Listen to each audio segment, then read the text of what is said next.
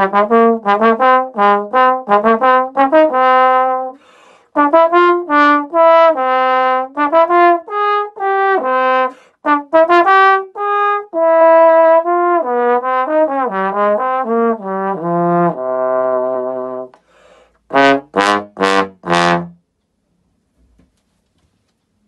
evening, ladies and gents. This is Brett Baker from the Black Dyke Band, and I'm here in my practice room, which is a converted garage.